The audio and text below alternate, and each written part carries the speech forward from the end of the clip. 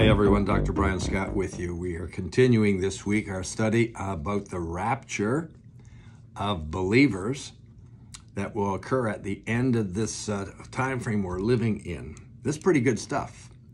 Welcome to Insight to the End Times. And if you're interested, and I hope you are, in going back and looking at and listening to some of our previous insights, please go to our website, insighttotheendtimes.com.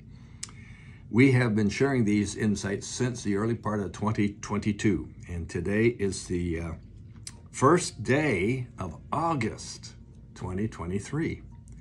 So we're going to get right back into the word. We're talking about the term rapture. It doesn't appear in scriptures, but it is defined as being caught up. And the Greek word for harpazo means to snatch or to seize or to take suddenly and go from one place to another. We looked yesterday at the first three raptures that have already occurred in Scripture. And when I'm saying raptures, I'm really talking about being removed from this earth into heaven, living, not having to go through death. And the first three that we have covered were individuals. The individual Enoch in Genesis chapter 5, also referred to in Hebrews 11, verse 5.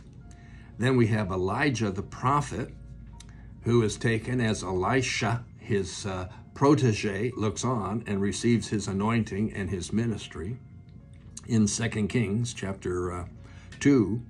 And then the third one is our Lord Jesus Christ, who is raptured according to Acts 1, verses 9 to 11. He is taken up into the clouds.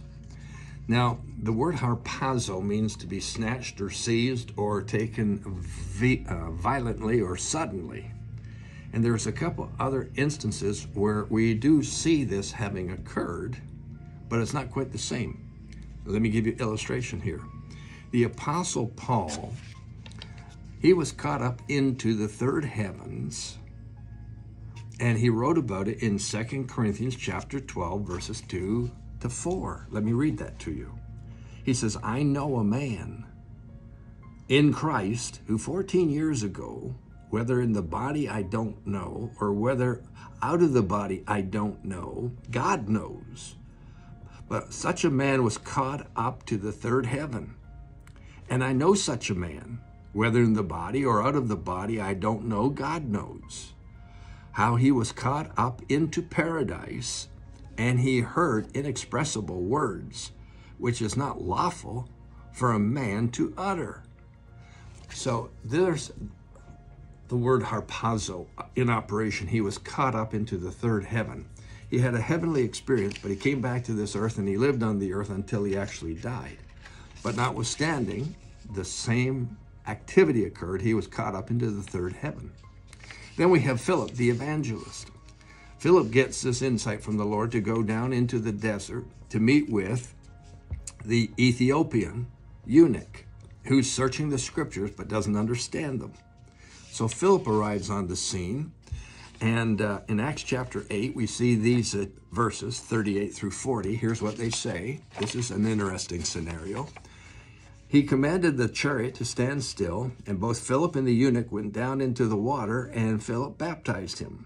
Now, when they came up out of the water, the Spirit of the Lord caught Philip away, so that the eunuch saw him no more, and he went on his way rejoicing. So once again, harpazo, meaning caught up, amen, to be seized or snatched, to be taken very suddenly.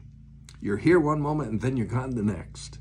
Now, we are talking about being raptured into heaven, but this word harpazo also has this caught up reference. And in Philip's case, we call it translated. He was coming out of the water with the eunuch after baptizing him, and then the next thing, he's gone. Verse 40 says he was found in Azotus,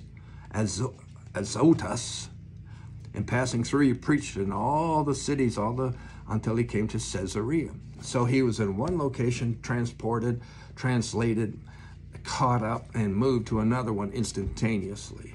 That's pretty cool stuff. Amen.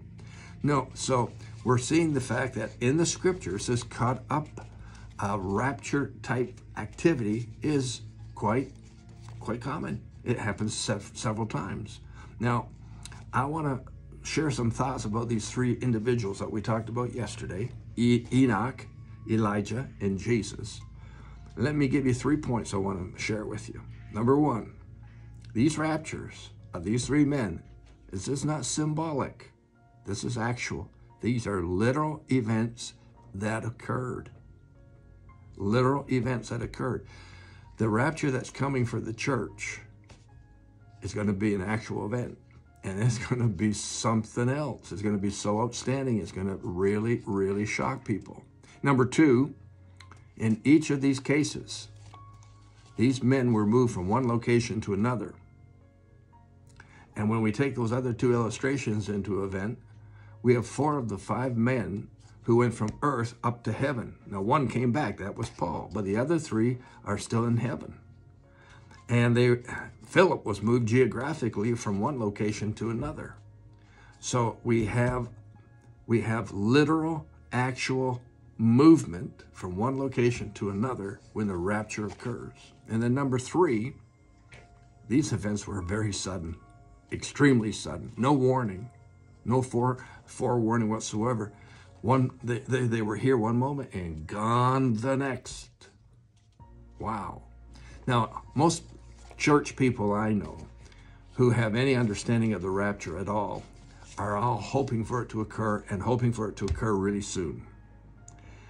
And they may or may not realize what they're hoping for, because it's going to be very, very sudden.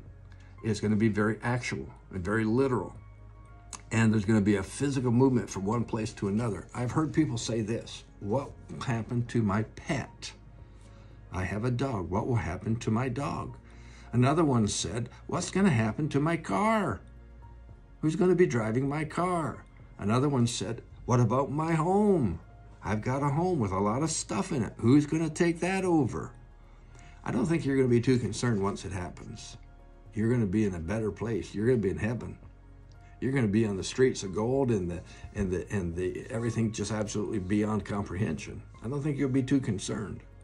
But there's going to be an awful lot of shock left behind by people who don't know what's going on. It's like, whoa, what's going on, man? Hallelujah. Well, listen, I'm coming back tomorrow with some more interesting facts about the rapture, which are really going to be, you're going to really enjoy them. I look forward to seeing you tomorrow. Are you blessed? Amen.